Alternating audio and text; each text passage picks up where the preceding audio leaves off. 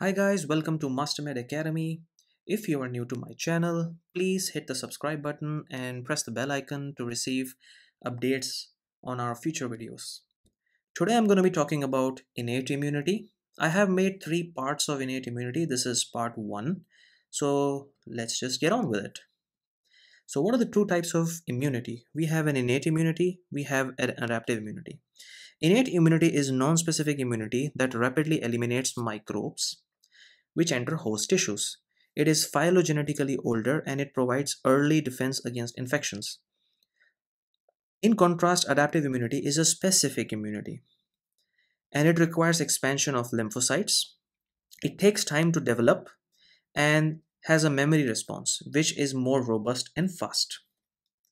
I have marked the key 4 points that you should know regarding innate immunity and adaptive immunity. Innate immunity. What are the major components? We have epithelial barrier, we have phagocytes, we have dendritic cells, we have mast cells, we have natural killer cells, complement, eosinophils. Epithelial barrier. The major barrier between body and external environment is an epithelial barrier.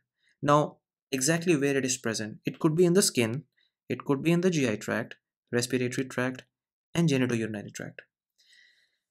The epithelial barrier provides us with physical and chemical barrier. Defensins are peptide antibiotics which provide a chemical barrier against infections. Epithelial barrier also contains keratin and tight junction. GI tract, bronchopulmonary, genitourinary tract. They have mucus as the barrier. We also have to remember that epithelial cells harbor lymphocytes, intraepithelial lymphocytes that kill microbes and infected cells. Neutrophils, PMNs, also known as polymorphonuclear leukocytes. That's the full form of PMNs. They are the most abundant leukocytes in blood circulations, have multi-lobed nucleus. They have a short lifespan, approximately 6 hours in circulation. They are the first responders to the inflammation site, very high yield point for step boards. The next 2 points are also very high yield for step exams. What are the granules that neutrophils possess? Number one, we have specific granules. Number two, we have azurophilic granules. Specific granules consists of leukocyte alkaline phosphatase, LAP, lysozyme, and lactoferrin. Azurophilic granules consists of myeloperoxidase, acid phosphatase, beta-glucuronidase, and proteinases. Now, why did I put myeloperoxidase in a small box? Because I want to tell you the point that myeloperoxidase is actually used in a process called respiratory oxidative burst. In simple words, this means that respiratory oxidative burst uses oxygen free radicals to kill the bacteria. And in that process, there is a very big role that is played by myeloperoxidase. Now this is a 3D picture of neutrophils. As you can see, we have one lobe here, the second lobe here, and another lobe here. And these small bubbles are the granules. It could be specific granules or it could be azurophilic granules. Macrophages. Macrophages play 3 key roles. First is the phagocytosis, second is the cytokine production, and third is the antigen presentation. What is phagocytosis? Phagocytosis is basically macrophage eating a pathogen, storing it in a phagosome, and then that phagosome will bind to the lysosome, which contains the deadly enzymes that will lead to killing of the pathogen. The second point is the cytokine production, and now this is very high yield for step exams. You need to know what are the cytokines that are produced by macrophages. Interleukin 1, tumor necrotic factor alpha, interleukin 6, interleukin 8, and interleukin 12. You have to remember it and store it in your hippocampus. Believe me, there are many question banks out there, and one way or the other they like to ask about the cytokine production. The third is the antigen presentation. This is a structure of a macrophage with a nucleus here. This is a very important key slide that I will urge you guys to remember for step exams. Key surface receptors of macrophages. You need to know them. So on the left hand side of the column, we have surface receptors of macrophages. And on the right hand side of the column, I have a signal component here.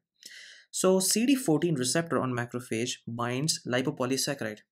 Very high yield to know that lipopolysaccharide is present only in gram-negative bacteria. FC receptor binds the FC portion of antibody. Now, for those who don't know how an antibody looks, this is the light chain here, and this is the heavy chain here, and we have the FAB region, and here we have the FC region. So FC receptor will bind the FC portion of antibody. So exactly here. C3b receptor will bind C3b complement. And I put in bracket that it's an opsonin. So what is an opsonin? Opsonin in simple terms is painting or targeting the bacteria for the macrophage to attack it. So for example, this is a bacteria. Let's imagine this is a bacteria. C3b will paint itself here, or it will target the bacteria and coat it with C3b, and a nearby macrophage will actually detect it and will attack and kill the bacteria. So opsonization is a process by which a pathogen is marked for ingestion and destruction by phagocytes, like macrophage in our drawing. MHC2 receptor will bind CD4 T cell. B7 receptor will actually bind CD28. It leads to cytokine production. CD40 will bind CD40 ligand and lead to class switching of antibodies. Class switching means that from IgM, where will you go? Will you go to IgA or some other IgG? Dendritic cells. Now, dendritic cells are myeloid derived cells. They produce numerous cytokines and they have two functions. One is to initiate inflammation and the second is to stimulate adaptive immune response. They are the antigen presenting cells, very high yield to know for STEP exams. Not only we have dendritic cells as APCs, but we also have macrophages and B cells as APCs. Two major population of dendritic cells are classical and plasmacytoid. Majority is classical cells. Plasmacytoid cells are a major source of type 1 interferon, which would actually help in fighting against viruses. This is a structure of a dendritic cells. The next is mast cell. Now, mast cell mediates an allergic reaction in skin and other local tissues. They originate from the same precursor as basophils but are not the same cell type. I keep forgetting the second point, but since I made this presentation, now I remember it. So you need to remember this point. Mast cell granules contain histamine. Histamine is basically a vasoactive amine that causes bronchoconstriction and vasodilation. We also have heparin, tryptase, and eosinophil chemotactic factors as the granules. The mast cell will bind to FC portion of IgE, and that will lead to a process called degranulation. Mast cells are involved in type 1 hypersensitivity reaction. We have 4 types of hypersensitivity reaction. Mast cells are involved in type 1. You need to remember that. This is a structure of a mast cell.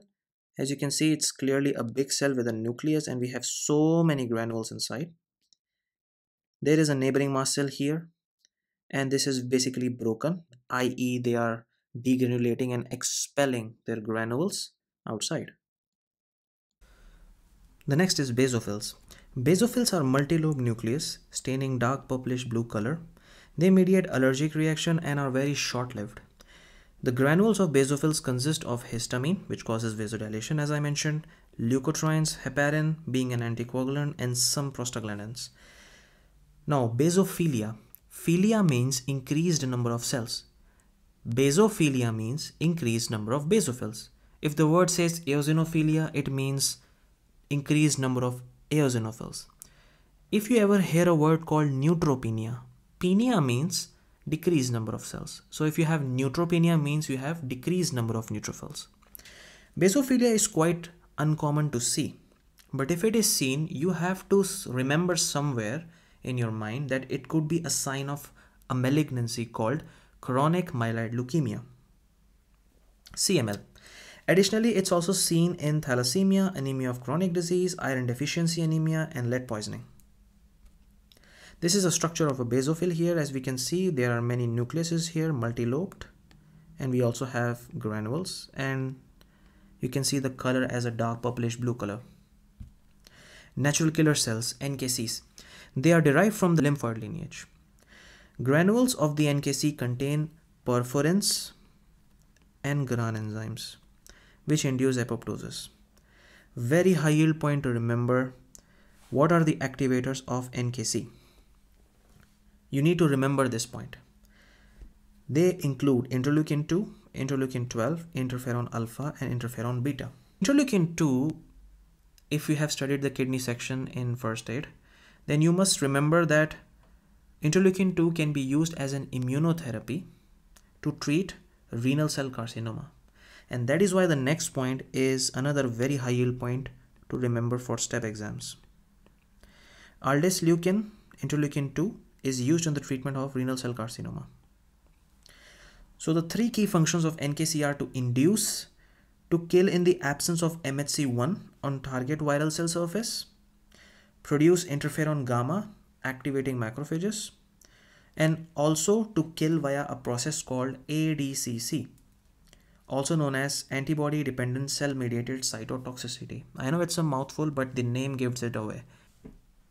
So guys, this is a diagram that explains point number 1 from the previous slide regarding the key functions of natural killer cells. So let's imagine that this is a cell and we have an intracellular pathogen in it. Let's name the top cell as cell number 1 and the bottom cell as cell number 2. Now cell number 1 express normal MHC class 1 molecule, while cell number 2 does not express class 1 MHC molecule. Now what is the difference? And let's understand both the processes. So in cell number 1, we have an expression of MHC class 1. But we also have another receptor here which expresses the pathogenic antigen. Now since the natural killer cell recognize MHC class 1 molecule, it will not induce apoptosis of cell number 1. But we have cytolytic T cells, also known as CD8 positive T cells. They will recognize that foreign antigen present on the receptor of cell number 1 and induce apoptosis. Cytolytic T cell belongs to adaptive immunity. I will discuss in detail cytotoxic T cells in my adaptive immunity video. So let's understand cell number 2 now. Now cell number 2 expresses no such receptor. Neither it expresses self MHC class 1 molecule, nor it expresses foreign antigen on its receptor. Since we have no receptor that expresses the foreign antigen, cytolytic T cells cannot induce apoptosis of cell number 2.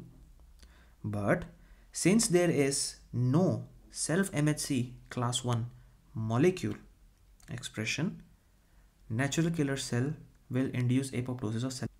So in both cases, we have apoptosis of the cells. Eosinophils. Eosinophils stain red with acidic dye eosin and has a bilobate nucleus. This is a bilobate nucleus. This is how it looks. Bone marrow is induced by interleukin 5 to release eosinophils. Granules contain major basic protein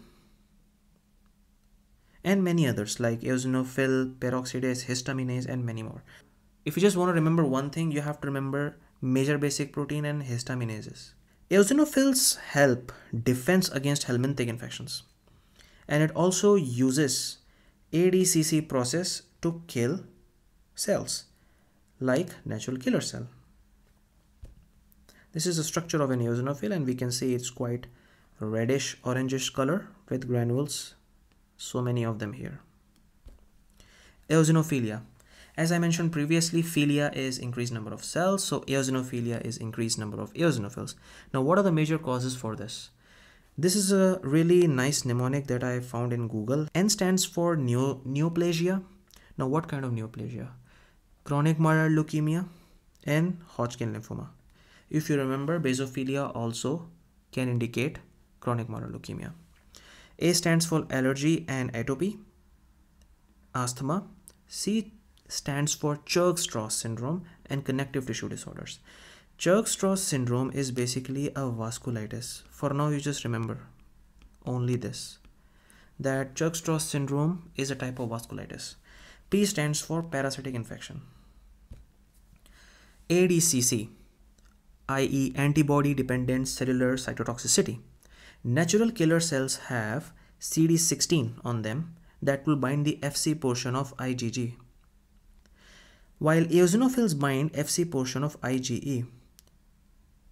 This is very high yield because you must know that natural killer cells will bind Fc portion of IgG and eosinophil will bind Fc portion of IgE. They are both different. Next is the complement. Complement is basically serum protein that is produced by the liver. The complement proteins reside in the circulation in a homeostatic state. They are not always active in the circulation. They are only active when they encounter a foreign pathogen. Once activated, a sequence of reactions are generated which leads to formation of anaphylatoxin, opsonin, and membrane attack complex. I will have a separate seminar on complement and I will explain you in detail exactly what it means and what are the functions. But right now you just have to remember the end goal of complement is to form a membrane attack complex. And the membrane attack complex leads to killing of the pathogen. Now, deficiency of complement can lead to bacterial infections. There are various types of deficiencies and various types of bacterial infections. I will cover them in my future videos in complement.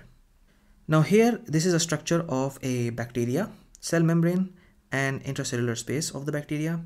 And this is the membrane attack complex here. So the membrane attack complex consists of C5b, C7, C6, C9, C8. And imagine that this is a funnel. It's like a needle funnel. And from here, we basically pour deadly enzymes that goes into the cell membrane of the bacteria and results in killing of the bacteria. So this was the last slide from part 1 innate immunity. I hope you guys liked this video. Subscribe and press the bell icon to receive future updates on our videos.